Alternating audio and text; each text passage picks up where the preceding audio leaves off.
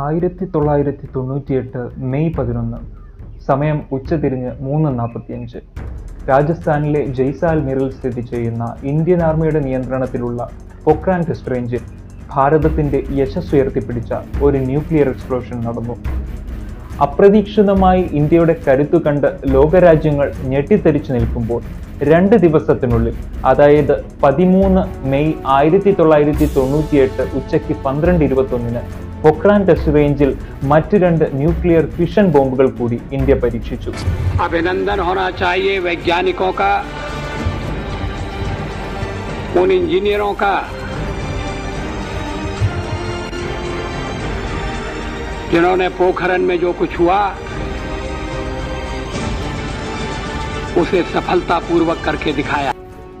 Operation ശക്തി 98 എന്ന് പേരിട്ട ഈ ചരിത്ര ദൗത്യത്തിലേക്ക് കുതിച്ചു കയറിയ ഇന്ത്യയുടെ ആണവ ചരിത്രം വളരെ നമുക്കൊന്ന് പരിശോധിക്കാം.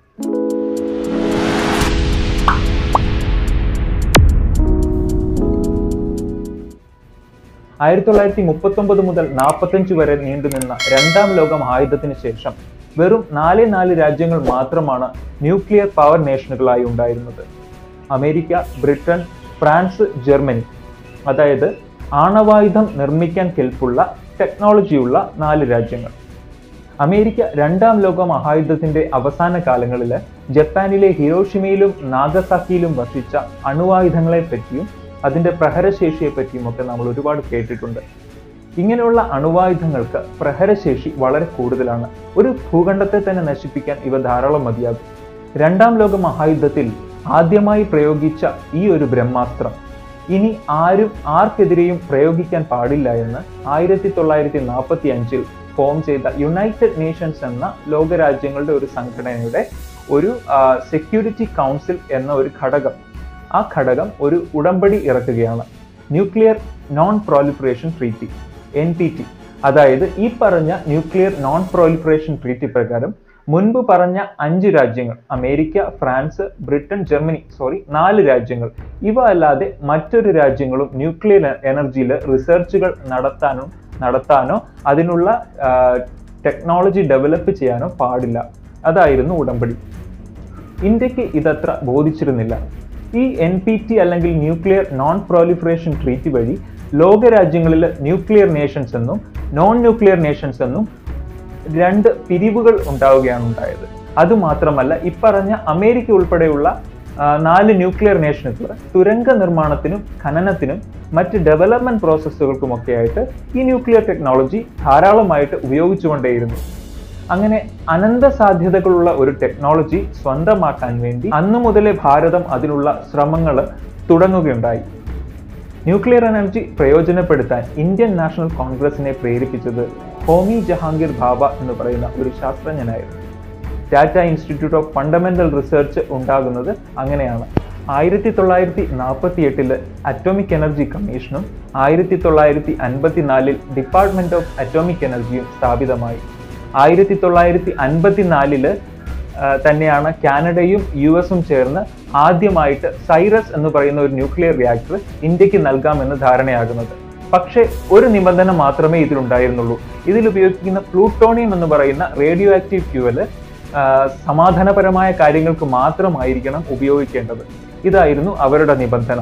എന്ന് വെച്ചാൽ കാനഡ തരുന്ന പ്ലൂട്ടോണിയം ഉപയോഗിച്ച് ബോംബുകൾ ഉണ്ടാക്കുവാനോ പരീക്ഷിക്കുവാനോ പാടുള്ളതല്ല. പകരം വൈദ്യുതി മാത്രം അതിൽ നിന്ന് ഉൽപ്പാദിപ്പിക്കാൻ പാടുള്ളൂ. ഇത് കാരണം പ്രൈം മിനിസ്റ്റർ ജവഹർലാൽ നെഹ്റു എഗ്രിമെന്റിൽ നിന്നും പിന്മാറുകയാണ് ഉണ്ടായത്. സൈറസ് റിയാക്ടർ കാനഡയിൽ നിന്നും അതിലുപയോഗിക്കുന്ന ഹെവി വാട്ടർ അമേരിക്കയിൽ നിന്നും ഭാരതം സ്വന്തമാക്കുകയുണ്ടായി. പക്ഷേ പ്ലൂട്ടോണിയം ഫ്യൂവൽ ആരുടെ കയ്യിൽ നിന്നും വാങ്ങിയില്ല. സ്വന്തമായിട്ടുണ്ടാക്കാനാണ് ഇന്ത്യ തീരുമാനിച്ചത്. അങ്ങനെ ഉടമ്പടിയായിട്ട് 10 വർഷങ്ങൾക്ക് ശേഷം 1964 മഹാരാഷ്ട്രയിലെ ട്രോംബെയിൽ സൈറസ് ന്യൂക്ലിയർ റിയാക്ടർ പ്രവർത്തനം ആരംഭിച്ചു തുടങ്ങി. ഇതിനിടയിൽ 1957 ഇന്ത്യ ഒരു ന്യൂക്ലിയർ റിസർച്ച് സെന്റർ സ്ഥാപിച്ചു. 1967 അതിനെ ബാബ അറ്റോമിക് റിസർച്ച് സെന്റർ അല്ലെങ്കിൽ ബാർക്ക് എന്ന് പേരിട്ടു. ഇങ്ങനെയുള്ള റിസർച്ചുകളും ഡെവലപ്മെന്റുകളും നടത്തിക്കൊണ്ടിരുന്ന ഭാരതത്തിനെ സത്യം പറഞ്ഞാൽ ലോകരാജ്യങ്ങൾക്ക് ഭയമായിരുന്നു. യുണൈറ്റഡ് നേഷൻസ് സെക്യൂരിറ്റി കൗൺസിലിൽ അംഗമല്ലാത്ത ഇന്ത്യ ഒരു ന്യൂക്ലിയർ ശക്തിയായി ഉയർന്നു വന്നാൽ അത് അപകടമാണ്. അന്നു മുതൽ ഭാരതത്തിന്റെ ഓരോ ചലനങ്ങളും അവർ സദാ വീക്ഷിച്ചുകൊണ്ടിരുന്നു. അങ്ങനെയിരിക്കെയാണ് 1962 ഇൻഡോ ചൈന വാർ തുടങ്ങുന്നത്. ഭാരതത്തിന് 4000-ലധികം ധീര ജവാന്മാരെയാണ് നഷ്ടമായത്. തന്ത്രപ്രധാനമായ മേഖലകൾ പലതും ചൈന പിടിച്ചെടുത്തു. അപ്പോൾ ഇന്ത്യ അമേരിക്കയോടും സോവിയറ്റ് യൂണിയനോടും സഹായം അഭ്യർത്ഥിക്കുകയുണ്ടായിട്ടുണ്ട്. എങ്കിലും ആരും സഹായിക്കുവാനായിട്ട് മുന്നോട്ട് വന്നിരുന്നില്ല. 2 വർഷങ്ങൾക്ക് ശേഷം, അതായത് 1964 ചൈന ഒരു അപ്രതീക്ഷിത നീക്കത്തിലൂടെ തങ്ങളുടെ ആദ്യ ന്യൂക്ലിയർ ടെസ്റ്റ് നടത്തുകയുണ്ടായി. അങ്ങനെ നടത്തി ലോകത്തിലെ 5ാമത്തെ ന്യൂക്ലിയർ ശക്തിയായി മാറുകയാണ് ചൈന ചെയ്തത്. ഇതെല്ലാം ഇന്ത്യയെ ചൊടിപ്പിക്കുകയുണ്ടായി. ആണവായുധത്തിലുള്ള മറുപടി ആണവായുധം തന്നെ ആയിരിക്കണമെന്ന് ശ്രീ അടൽ ബിഹാരി വാജ്പേയി പാർലമെന്റിൽ വാദിച്ചു. 1966 പ്രൈം മിനിസ്റ്ററായി സ്ഥാനാരോഹണം ചെയ്ത ഇന്ദിരാഗാന്ധി ന്യൂക്ലിയർ ഡിവൈസ് ഉണ്ടാക്കാൻ ബാർക്കിന് അനുമതി നൽകി. 1974 ഇന്ത്യ രാജസ്ഥാനിലെ പൊഖ്രാൻ ടെസ്റ്റ് റേഞ്ചിൽ ആദ്യ ആണവ പരീക്ഷണം നടത്തി. ഓപ്പറേഷൻ സ്മൈലിംഗ് ബുദ്ധ. സ്മൈലിംഗ് ബുദ്ധ വളരെ രഹസ്യ സ്വഭാവമുള്ള ഒരു മിഷനായിരുന്നു. ഫിസിസിസ്റ്റ് രാജാ രാമണ്ണയുടെ നേതൃത്വത്തിൽ നടന്ന സ്മൈലിംഗ് ബുദ്ധയിലൂടെ ഭാരതം അങ്ങനെ ലോകത്തിലെ 6ാമത്തെ ന്യൂക്ലിയർ ശക്തിയായി മാറി. ബുദ്ധൻ പുഞ്ചിരിച്ചു.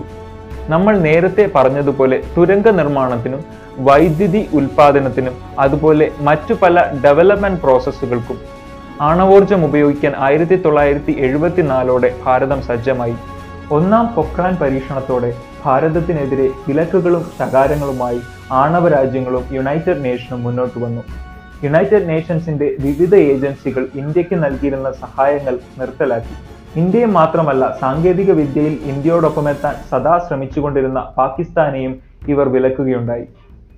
പക്ഷേ 1974 സമാധാനപരമായ ആണവ പരീക്ഷണമായിരുന്നതുകൊണ്ടും ഇതൊരു ആണവ ആയുധ പരീക്ഷണം അല്ലാത്തതുകൊണ്ടും ലോകരാജ്യങ്ങൾ പതിയെ അയഞ്ഞു തുടങ്ങി. എന്നാൽ ആണവായുധ നിർമ്മാണവും പരീക്ഷണങ്ങളും, അതായത് ഈ ആണവോർജത്തിനെ ആയുധവൽക്കരിക്കുക എന്നുള്ളത്, ഇതെല്ലാം ഭാരതത്തിന്റെ മറ്റൊരു ദൗത്യമായി മാറുകയായിരുന്നു. 1974 മുതൽ അതിനുള്ള കരുക്കൾ ഭാരതം ഒരുക്കുവാൻ തുടങ്ങി. അമേരിക്ക പോലെയുള്ള ലോകരാജ്യങ്ങളുടെ ചാരക്കണ്ണുകൾ ഇന്ത്യയെ സദാ വീക്ഷിച്ചുകൊണ്ടേയിരുന്നു. 1975 അടിയന്തരാവസ്ഥയ്ക്ക് ശേഷം 1977 ഇന്ദിരാഗാന്ധിക്ക് സ്ഥാനമൊഴിയേണ്ടി വന്നു. ഇന്ദിരാഗാന്ധി വീണ്ടും 1980 അധികാരത്തിൽ വന്നപ്പോൾ ഫിസിസിസ്റ്റ് ആയിരുന്ന രാജാ രാമണ്ണയുടെ നേതൃത്വത്തിൽ ആണവായുധ പരീക്ഷണം വീണ്ടും ചൂടുപിടിച്ചു.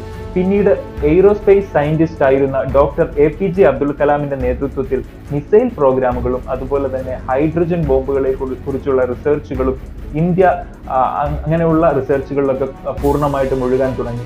പിന്നീട് 1984 ശേഷം രാജീവ് ഗാന്ധിയും പിന്നീട് VP സിംഗും പലതവണ ആണവായുധ പരീക്ഷണം നടത്താൻ പദ്ധതിയിടുകയും ചെയ്തെങ്കിലും ഇത് പല കാരണങ്ങളാൽ മുടങ്ങിപ്പോവുകയാണ് ഉണ്ടായത്.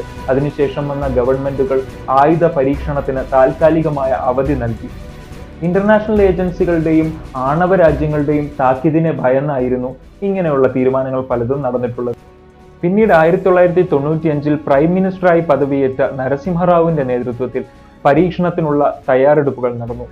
പൊഖ്രാനിൽ ന്യൂക്ലിയർ ടെസ്റ്റ് നടത്താനുള്ള ഇന്ത്യയുടെ ഒരുക്കങ്ങളെ അമേരിക്കൻ ചാരസംഘടനയായ സെൻട്രൽ ഇന്റലിജൻസ് ഏജൻസി അഥവാ CIA ഉപഗ്രഹങ്ങൾ സാറ്റലൈറ്റ് ഇമേജിങ്ങിലൂടെ കണ്ടുപിടിക്കുകയും ചെയ്തു.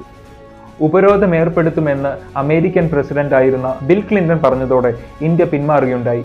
പ്രൈം മിനിസ്റ്റർ PV നരസിംഹറാവു 2ാം തവണയും പരീക്ഷണത്തിന് വളരെ രഹസ്യമായ അനുമതി നൽകുകയും ഇത് മണത്തറിഞ്ഞ അമേരിക്കൻ ഒഫീഷ്യൽസ് ഇന്ത്യയിൽ നേരിട്ട് വന്നിറങ്ങുകയും ഇന്ത്യ പരീക്ഷണത്തിന് തയ്യാറെടുക്കുന്നതിന്റെ തെളിവുകൾ നിരത്തി ഇന്ത്യക്ക് താക്കീത് നൽകുകയും ചെയ്തു. അതോടെ പരീക്ഷണം അവസാനിപ്പിച്ചു. പിന്നീട് 1996 BJP ഗവൺമെന്റ് അധികാരത്തിൽ വന്നു. പ്രൈം മിനിസ്റ്റർ അടൽ ബിഹാരി വാജ്പേയി അധികാരത്തിലേറിയ ഉടനെ ആണവായുധ പരീക്ഷണത്തിന് അനുമതി നൽകി. പക്ഷേ നിർഭാഗ്യവശാൽ അതിന്റെ 2ാം ദിവസം ഗവൺമെന്റിന് പാർലമെന്റിൽ നോ കോൺഫിഡൻസ് മോഷനിലൂടെ അധികാരം നഷ്ടമാവുകയാണ് ഉണ്ടായത്. പിന്നീട് 1998 മാർച്ച് 19 വാജ്പേയി വീണ്ടും അധികാരത്തിൽ വന്നു. അടുത്ത രഹസ്യ ദൗത്യത്തിന് അങ്ങനെ തുടക്കമാവുകയും ചെയ്തു. ആ സമയത്താണ് കോംപ്രിഹെൻസീവ് ടെസ്റ്റ് ബാൻ ട്രീറ്റി എന്ന് പറയുന്ന ഒരു ട്രീറ്റിയിൽ ഇന്ത്യ ഒപ്പുവെക്കണമെന്ന് ലോകരാജ്യങ്ങൾ വളരെ ശക്തമായി ആവശ്യപ്പെടുകയും ഈ കരാറിൽ ഒപ്പിടാനുള്ള അവസാന തീയതിയായിട്ട് 1998 മെയ് മാസം വെക്കുകയും ചെയ്തു. കൂടാതെ 1974 ശേഷം പാകിസ്ഥാൻ ന്യൂക്ലിയർ വെപ്പൺ ടെസ്റ്റിംഗിൽ വളരെ ആക്റ്റീവായി കാണപ്പെട്ടു. ഇതിന് ടെക്നോളജിക്കലി പാകിസ്ഥാനെ സഹായിച്ചിരുന്നത് ചൈനയായിരുന്നു. ഈ കരാറുകളാണ് ഇന്ത്യയെ ഒരു ഉറച്ച തീരുമാനമെടുപ്പിക്കാൻ പ്രേരിപ്പിച്ചത്. ഇന്ത്യ ഒരു സമ്പൂർണ്ണ ന്യൂക്ലിയർ നേഷൻ ആകണമെന്നുള്ള ഉറച്ച തീരുമാനം. വാജ്പേയി സൗത്ത് ബ്ലോക്കിൽ ഒരു രഹസ്യ മീറ്റിംഗ് വിളിച്ചു ചേർത്തു. അപ്പോഴത്തെ atomic energy commission ചീഫായിരുന്ന doctor Chidambaram, ബാർക്കിന്റെ chief Anil കാക്കോട്കർ, national security adviser Brajesh Mishra, home minister ആയിരുന്ന LK അദ്വാനി തുടങ്ങിയവർ ആ രഹസ്യ മീറ്റിംഗിൽ പങ്കെടുത്തു. രണ്ടാം രഹസ്യ മീറ്റിംഗിൽ പരീക്ഷണത്തിനുള്ള തീയതിയും നിശ്ചയിച്ചു. ഭൂമിയെ വലം വെച്ചുകൊണ്ടിരുന്ന സെൻട്രൽ ഇന്റലിജൻസ് ഏജൻസിയുടെ സാറ്റലൈറ്റ് കണ്ണുകളെ വെട്ടിക്കാൻ വേണ്ടി DRDOയുടെ ഒഫീഷ്യൽസ് സാറ്റലൈറ്റുകളുടെ സ്ഥാനം സദാ നിരീക്ഷിച്ചുകൊണ്ടേയിരുന്നു. സാറ്റലൈറ്റുകളുടെ കണ്ണുകൾ പൊഖ്രാൻ ടെസ്റ്റ് റേഞ്ചിൽ പതിക്കാത്ത സമയങ്ങൾ ബ്ലൈൻഡ് സ്പോട്ടുകൾ എന്ന് നമ്മൾ പറയും. ഇങ്ങനെയുള്ള ഈ ബ്ലൈൻഡ് സ്പോട്ട് സമയങ്ങൾ കണ്ടുപിടിച്ച് സയന്റിസ്റ്റുകൾ ആ സമയങ്ങളിൽ മാത്രം ജോലി ചെയ്തിരുന്നു. രാത്രികാലങ്ങളിൽ സാറ്റലൈറ്റുകളുടെ ഇമേജിംഗ് പവർ കുറവായതുകൊണ്ട് അവർ രാത്രികാലങ്ങളിൽ മാത്രമായിരുന്നു ജോലി ചെയ്തിരുന്നത്. എല്ലാവരും ആർമി യൂണിഫോം ധരിച്ചിരുന്നു. പൊഖ്രാൻ ഒരു ആർമി ടെറിട്ടറി ആയതുകൊണ്ട് ആർമി യൂണിഫോമിൽ ജോലി ചെയ്യുന്ന സയന്റിസ്റ്റുകളെ ആരും തിരിച്ചറിഞ്ഞിരുന്നില്ല. അതുപോലെ തന്നെ കുടവയറുള്ള സയന്റിസ്റ്റുകളെ വരെ ദൗത്യത്തിൽ നിന്ന് ഒഴിവാക്കുകയുണ്ടായി. ഫിസിക്കലി ഫിറ്റ് ആയിട്ടുള്ള സോൾജിയേഴ്സിനൊപ്പം ഈ സയന്റിസ്റ്റുകൾക്ക് ചേർച്ചക്കുറവ് ഉണ്ടാവാതിരിക്കാൻ വേണ്ടിയാണ് ഇങ്ങനെ ചെയ്തത്. ദൗത്യത്തിൽ പങ്കെടുത്ത എല്ലാ സയന്റിസ്റ്റുകൾക്കും കോഡ് നെയിംസ് ഉണ്ടായിരുന്നു. Doctor APJ Abdul കലാമിനെ major general Prithviraj എന്നാണ് വിളിച്ചിരുന്നത്. അതുപോലെ തന്നെ പരീക്ഷണത്തിന് ഉപയോഗിച്ചിരുന്ന ഷാഫ്റ്റുകൾ, അതായത് പ്ലൂട്ടോണിയവും ഹൈഡ്രജനും ഒക്കെ നിറച്ച കുഴലുകൾ 3 എണ്ണം ഉണ്ടായിരുന്നു. 2 ഫിഷൻ ഡിവൈസുകളും ഒരു ഹൈഡ്രജൻ ബോംബും. ഇവയെ വൈറ്റ് ഹൗസ്, താജ്മഹൽ, കുംഭകർണ എന്നിങ്ങനെ 3 കോഡ് നെയിംസിലാണ് അറിയപ്പെട്ടിരുന്നത്. മഹാരാഷ്ട്രയിലെ ട്രോംബയിലുള്ള പാർക്കിൽ നിന്നും ഛത്രപതി ശിവജി ഇന്റർനാഷണൽ ടെർമിനലിൽ ആദ്യം ഡിവൈസുകൾ എത്തിച്ചു. അവിടെ നിന്നും ഫ്ലൈറ്റിൽ രാജസ്ഥാനിലെ ജയ്സാൽമീർ എയർപോർട്ടിൽ എത്തിച്ചു. അവിടെ നിന്നും ആർമി ട്രക്കുകളിൽ പൊഖ്രാൻ ടെസ്റ്റ് റേഞ്ചിലേക്കും വളരെ രഹസ്യമായിട്ട് ന്യൂക്ലിയർ ഡിവൈസുകൾ എത്തിക്കുകയായിരുന്നു. യാതൊരു സംരക്ഷണവും ഇല്ലാതെയാണ് 4 ആർമി ട്രക്കുകളിൽ ഈ ഡിവൈസുകൾ പൊഖ്രാനിൽ എത്തിച്ചത്. ബോംബുകളെല്ലാം സ്ഥാപിച്ചത് ഭൂമിക്കടിയിലായിരുന്നു. White house 200 metre താഴ്ചയിലും Taj Mahal 150 metre താഴ്ചയിലുമാണ് സ്ഥാപിച്ചത്. 1998 മെയ് 11 രാവിലെ കാറ്റിന്റെ ദിശ ജനവാസമുള്ള സ്ഥലങ്ങളിലേക്ക് ആയതുകൊണ്ട് റേഡിയേഷൻ വ്യാപനത്തിന് സാധ്യതയുണ്ടെന്ന് മനസ്സിലായി. അതുകൊണ്ട് പരീക്ഷണം താൽക്കാലികമായി നിർത്തിവെക്കുകയുണ്ടായി. ഉച്ചയോടെ കാറ്റിന്റെ വേഗത ശമിക്കുകയും ഇന്ത്യൻ സമയം 15:45 അതായത് വൈകുന്നേരം 3:45 2 ന്യൂക്ലിയർ ബോംബുകൾ പരീക്ഷിക്കുകയുണ്ടായി. 2 ദിവസങ്ങൾക്ക് ശേഷം മറ്റ് 2 ഫിഷൻ ബോംബുകൾ കൂടി ഇന്ത്യ പൊഖ്രാൻ ടെസ്റ്റ് റേഞ്ചിൽ പരീക്ഷിച്ചു. ഇന്ത്യൻ ജനതയും മാധ്യമങ്ങളും രാജ്യത്തെ വാഴ്ത്തിപ്പാടി. അമേരിക്കൻ ചാരസംഘടനയായ CIA തങ്ങളുടെ ഭാഗത്തു നിന്നും ഉണ്ടായ വീഴ്ച സമ്മതിക്കുകയും ചെയ്തു. ഭാരതത്തിന്റെ സാങ്കേതിക വിദ്യയുടെ കുതിപ്പ് ലോകം തിരിച്ചറിഞ്ഞ ദിവസം 11 മെയ് 1998 നാഷണൽ ടെക്നോളജി ഡേ ആയി ഭാരതം മുഴുവൻ ആഘോഷിക്കുന്നു. Today at 15:45 hours, India conducted 3 underground nuclear tests in the Pokhran range. These tests conducted today were with a fission device, a low yield device and a thermonuclear device. They were myself and Dr. Chidambaram. We met him. He said, "Go ahead for the nuclear tests." Vajpayee ji was responsible for transforming India a nuclear weapon state. DRDO and DAE have effectively and efficiently coordinated and integrated their respective technological strength in the national mission to confront the country with the capability to vacate the nuclear threat. अभिनंदन होना चाहिए वैज्ञानिकों का, उन इंजीनियरों का जिन्होंने पोखरण में जो कुछ हुआ उसे सफलतापूर्वक करके दिखाया.